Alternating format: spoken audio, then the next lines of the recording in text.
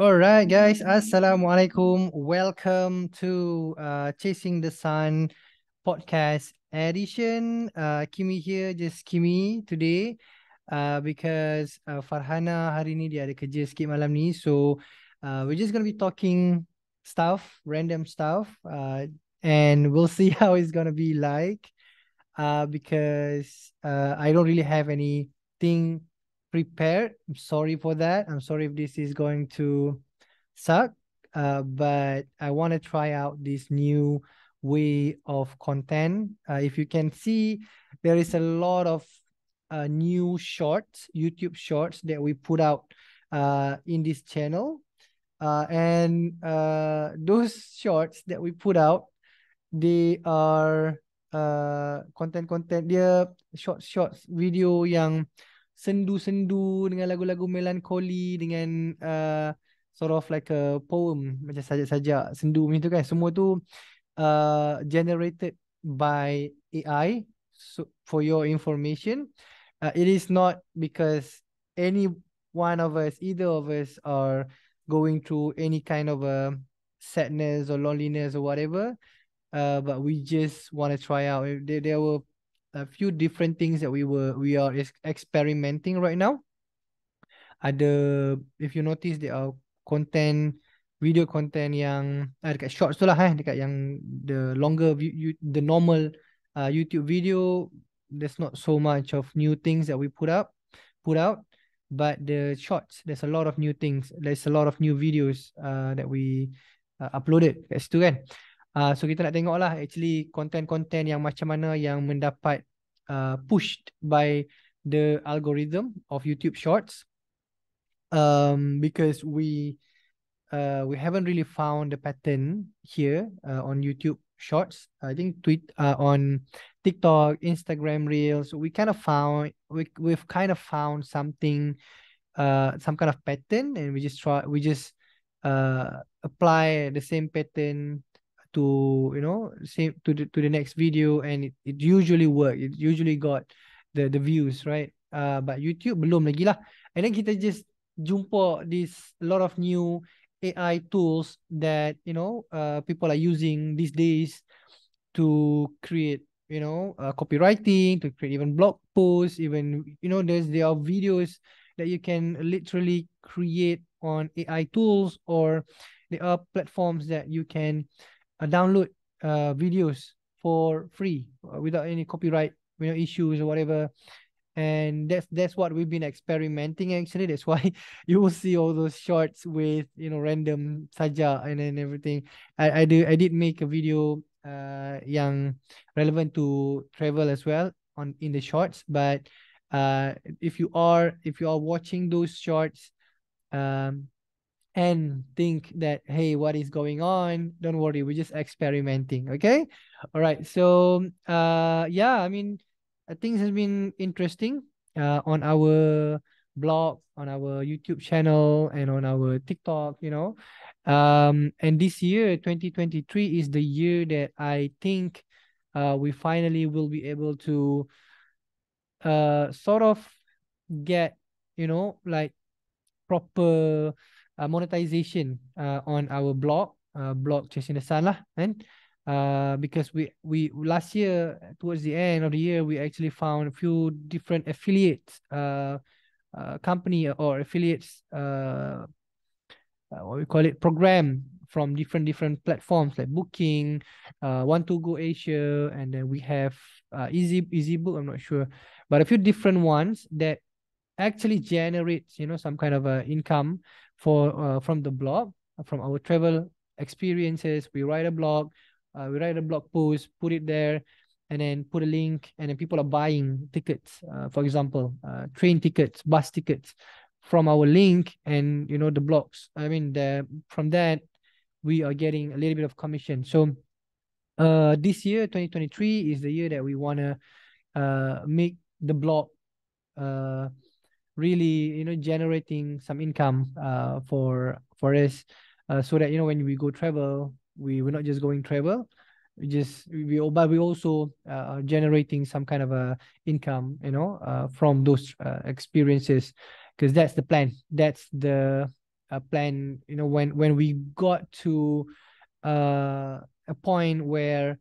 the blog get a little bit of attraction, the views and the traffic, unique readers that comes to the blog, like 50,000 of new people coming to the blog every single month. When we get to that point, we have to think about how to monetize better lah, because it's not just a hobby anymore.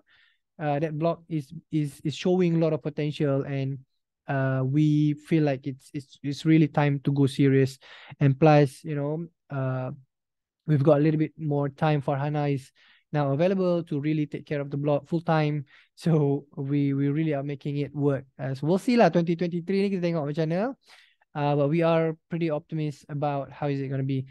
And this year is expected we are expected to go out, you know, out of the countries quite often as well. So last year was quite crazy. We went to a couple of different countries. We, you know, Vietnam, Thailand, Philippines, like 3-4 times to the Philippines.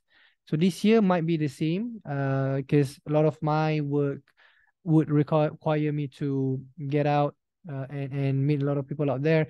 So we will use that, you know, as an opportunity to travel and, you know, contribute to the blog post as well. So let's see. We will keep you guys posted, obviously. And I don't know, I want to try new things on the YouTube channel this year. So aside from the shorts that we are still figuring out, but it actually worked. It actually worked. So when I found out that shorts also from like these random shorts that I'm posting, it also contribute to the number of subscribers on the YouTube channel, I started to be more consistent with my posting on the shorts, and the numbers is getting there, and well, I guess the subscribers is increasing, right? But we haven't got to the minimum amount to you know, to apply for monetization on the YouTube channel. So we're not going to talk about that, but that's in the in the goal as well lah. Kita memang nak capai that goal, but we're just going to post stuff in the shorts, in the normal video as much as we can, and just enjoying the process, but knowing where we're going lah, obviously. But yeah, so we'll see. And if you are interested to be part of us, Chasing the Sun punya writers ke apa ke, do let us know lah. I think I'm gonna put the email down below. You know, if you want to contribute, we do pay some people to come up with content on the blog as well. So maybe you want to be one of us. So just let me know. Yeah. Other than that, I really want to talk about the experience that we had last year, actually, in this podcast. Because like I said, last year was really interesting because we get the opportunity to go around, you know, go to the places that we never expected, you know, before. And I think some of the experience that we had last year was one of the best one that we've ever had in terms of traveling, right? For example, Sarawak. I want to mention Sarawak because I think that is one of the highlights of last year. Sarawak was the last state that myself went to last year. Kiranya our goal last year was actually to complete lah. Kalau kata ada negeri-negeri yang kita tak pergi lagi apa ni dalam kita punya life ni, we want to go there. So apparently Sarawak was the only state that Farhana and myself haven't been to yet. So that's one of the reason that we decided to go to Sarawak last year at the end of the year. And to be honest, because people don't talk so much about Sarawak, right? It's so underrated, and that is so unfair. After I went there, it was such an amazing trip because we get to experience the culture side of Sarawak, the city side of Sarawak, and then we went to the nature side. We went to the Bengoh Dam, climb up the Susung Waterfall punya apa tu hill tu kan. And it was like it's again like what we had in Sabah, or Sabah pun last year juga. Like we had in Sabah, it was world class. Like when we were there, we were thinking like, why is this not being advertised, or is it not being shared as much, you know, as it should be? Because it's like superb, like the Susu waterfall too.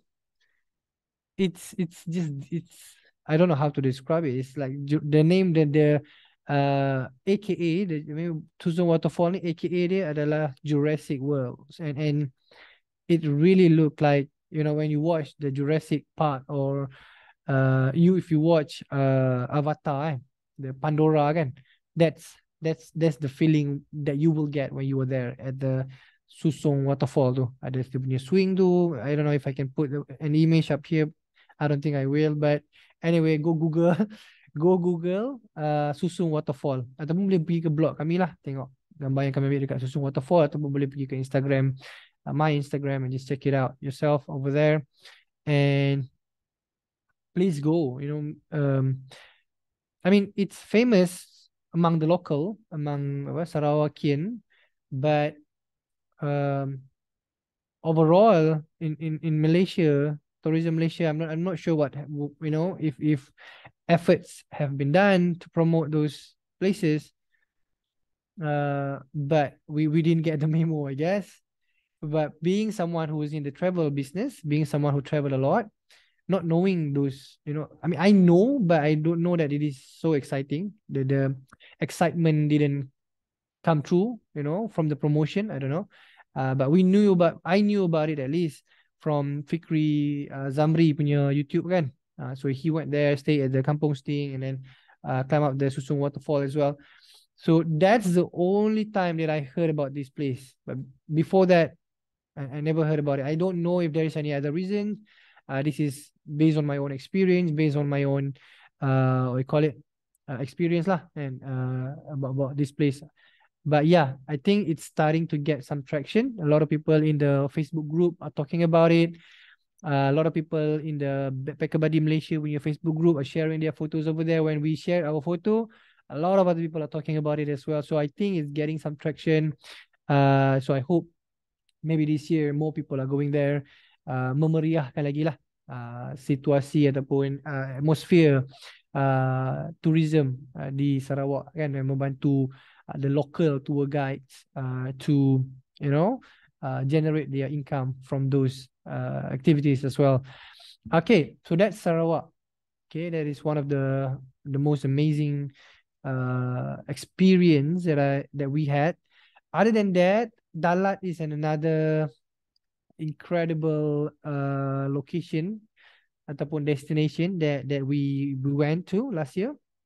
So Dalat is, when we went to Dalat, the trip was organized actually by Farhana and her friend. So I didn't quite have the, what you call it, expectation, you know, towards that place.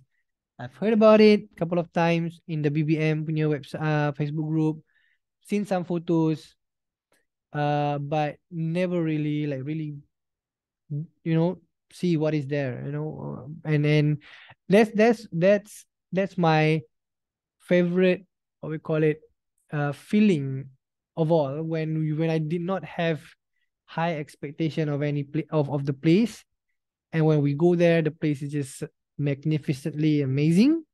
It just blew me away, and you know, that kind of feeling, I just love that kind of feeling. It just leave bigger impact, you know, long when we reflect back, you know, these are the kind of experience that I will get excited the most, because these places just, you know, rise up to more than they exceeded the expectation, is what I'm trying to say, right? So Dalat is one of those places that I had that kind of experience, because I did not have any high expectation or whatever going there. But when I was there, like the view, I mean the scenery dekat the windmill kan, dekat apa, Kaudat windmill. In fact, even some of the places yang betul-betul cantik dekat sana, we almost did not go. Like Kaudat tu kan, Kaudat windmill tu, we see that it's too far. We don't have any personal transportation. We gotta find, private driver. And the night before, we haven't got it out. We haven't got it yet. So we almost did not go to that windmill punya tempat lah kan. But we did go, and it was one of the best experience that we were there. Other than the whole experience was amazing as well lah. The sleeper bus from Ho Chi Minh to Dalat, and then the weather is a bit, I don't know why I like it, but I like it. It was raining actually when we were there. It was during raining season, and it was raining, but not too heavy, so you can still walk, outside. Kenalah hujan sikit-sikit kan, tapi macam apa, like a healing moment lah of sort kan. Kalau kau tengok video kat TikTok tu, healing apa, tenang ribu jiwa punya video tu kan, those kind of videos, you get the same kind of feeling when you were there. The tone, the color of the whole place, the weather, it feel kena lah dengan my feeling. So it's a bit, yeah, it's gray, but it's also plus the nature, plus the greenery. So I don't know, it just makes sense, and I like it. I had a great experience when I was there, and I really appreciate all those coffee shops that is available there. We just found out that Vietnam is actually the second largest coffee exporters of the world. So makes sense. When we were there, coffee shops were literally everywhere. Like, I don't know, in Dalat alone, I guess thousands, hundreds of them. So it was amazing, right? So that's Dalat. If you don't know where to go, if you never thought of going to Vietnam, you should consider, Dalat. You do this. Go to Ho Chi Minh and do the sleeper bus trip from Ho Chi Minh to Dalat. Take the night trip if you want to save costs, because you don't have to find hotel and whatnot, so you can just sleep in the sleeper bus. So yeah, and then stay a couple of days in Dalat, and then go back sleeper bus again at night time to Vietnam, to Ho Chi Minh, to save costs. So instead of hotel, you do that, right? So that's what we did for that exact reason. Yeah, so that's Dalat. And then another great one that I can think of right now is Sabah. Yeah, Sabah. We went to Kundasang. From KK, we drive up to Kundasang, and we stayed at, oh my God, Kinabalu Pine Resort. I will check if I'm wrong now. I'll put the right one in the description. But yeah, that resort is literally in front, not really literally in front, but if you open your window, you will see the whole what we call it, Gunung Kinabalu in front of you. Like, it's just, usually when kita tengok dekat tengok gunung kan, tengok macam ni, then we stop at this angle, right?